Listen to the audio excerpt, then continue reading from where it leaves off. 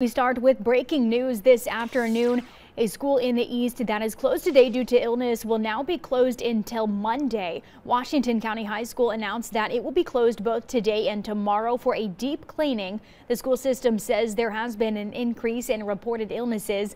This morning, a school district spokeswoman said 2/3 of the staff at the high school are out sick. She did not have exact numbers for the students. School officials say they have been monitoring the absences of students and staff and have noticed an uptick.